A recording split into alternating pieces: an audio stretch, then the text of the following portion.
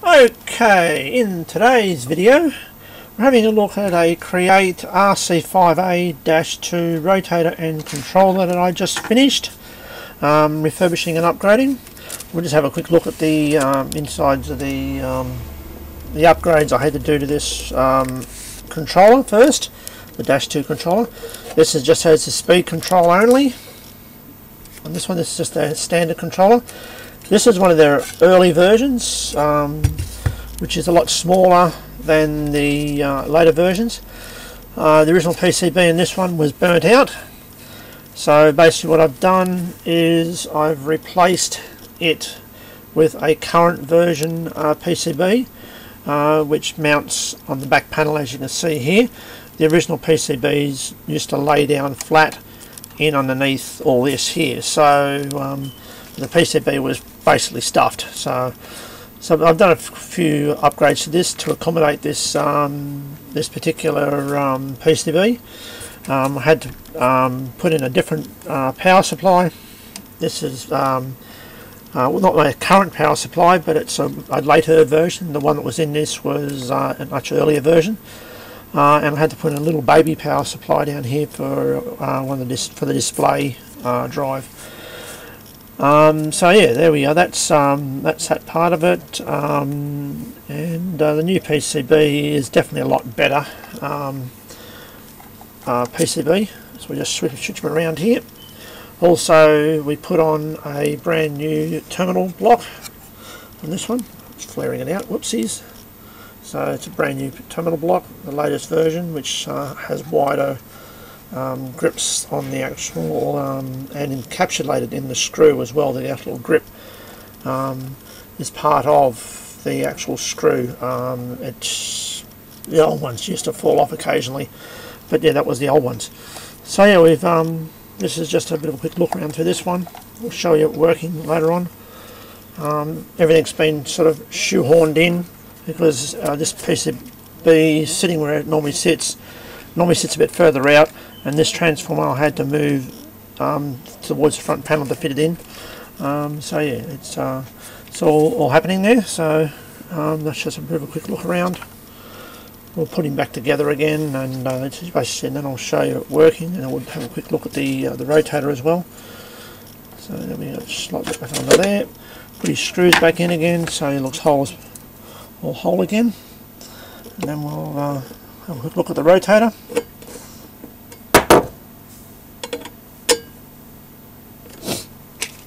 Okay, put this all back together.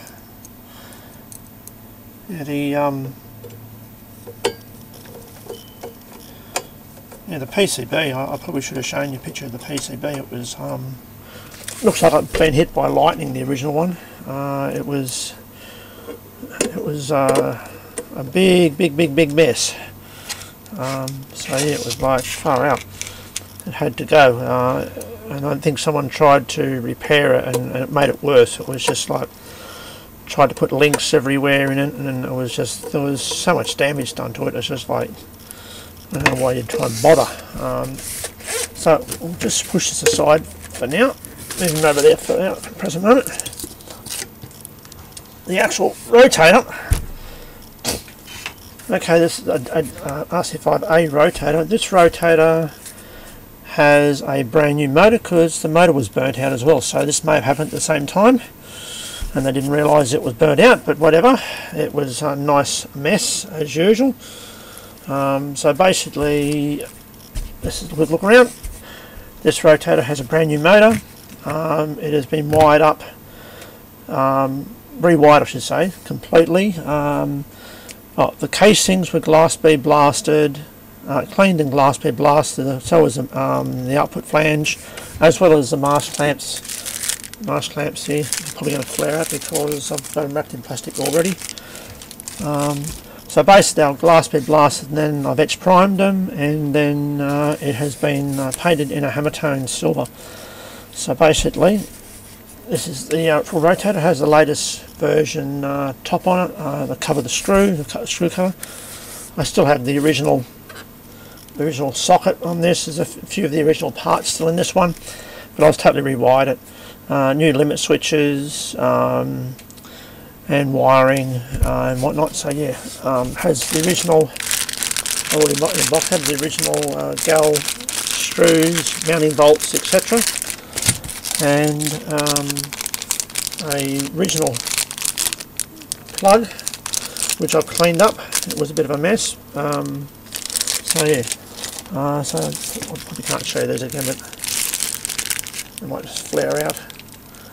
No, maybe not if we just get the right angle. These are the actual clamps that come with it, so they've all been glassed. They're blasted and painted in the silver again as well. So we're just moving back over there for now. Move these out of the road. We'll put our controller back in front again. Put a power cord over here. Plug that into the road. Oh, better spin around first. Do a quick wire job. Get rid of the.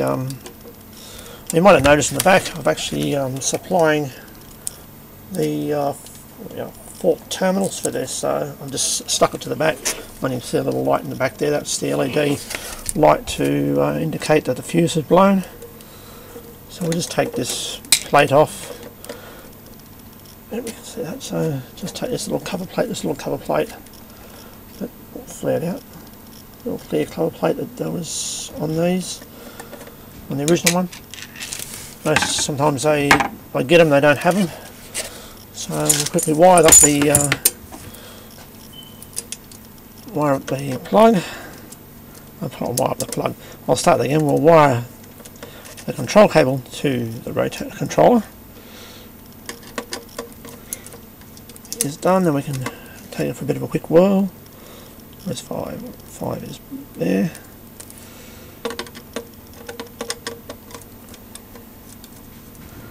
This is my little test cable that I made up to do all these. One of many of the test cables I've got for testing and alignment and everything. Yeah, the rotator has been fully aligned as well. So it's in pretty good nick now.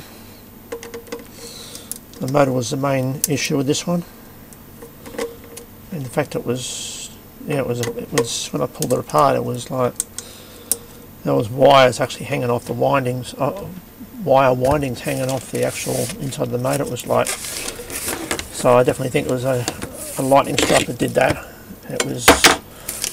There was actually a lot of damage done to it. Run that around the back of there.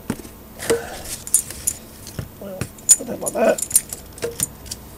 I might set that a little bit to the side. And put the plug in the right direction.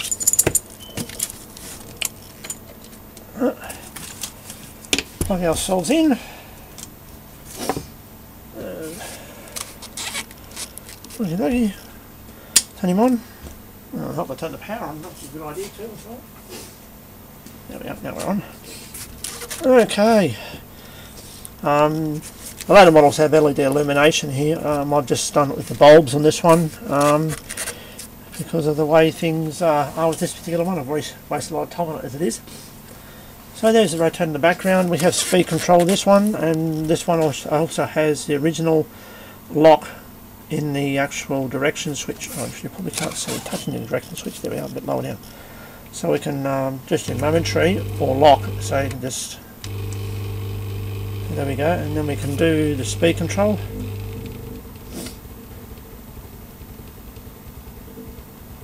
Down to fairly low movement. You probably can't even hardly see it moving. Oh, if you look closely, you can see it moving. So they get down quite low. These later boards do go slightly slower in their speed control. So we're just spinning back up again. And this is they're an AC motor, 28 volt AC motor, and this is a pulse drive by a Triac or SCR. And so basically the motor is turned off for a second in the circuitry and then turned back on again, and being a worm drive. And yeah, it's the faster moving gears. So we bring it around to south. The end light on this one works, but you probably might not see it when it turns on. Maybe. You probably can't see it, but not a problem. It is on. So okay, we'll go back the other way. Has a time delay between forward and reverse. This they always did have that, so in the A versions. But the actual we're turning down slow again. That's probably about half speed. You probably can't quite see it. It's like still quite slow. Yeah. That's back to west. The Creative always had the this 28-volt motors and speed control on their standard controllers. So you know the next version up, which is a -3, has dial preset. The speed's moved up the top and the dial preset's down the bottom. And yeah, but this is just a standard version. I will be doing one of those. We might stop here at west. Sorry, east. I'll get it right in a minute. So we'll stop there, and we might just we'll start it up in slow mode, and it is quite slow. So really good for coming in on trying to line up a station with the aerial. So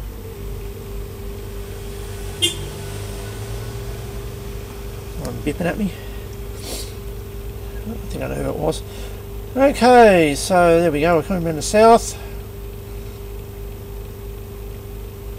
and the lemon light comes on. Probably can't see it. Might be maybe you don't see it now. No, probably can't. Still can't see it. No problem. We'll take you back to north. This is just really to show you it all working, and I can get this thing onto my website and try and get it sold to recoup some funds. So there's a lot of money going into these things. So yeah. So we go up through east again, and we'll then pack him all up. Okay, come up to north. We'll do another little slowdown, or bring it to there half speed. We'll let it come in onto the north position at slow speed.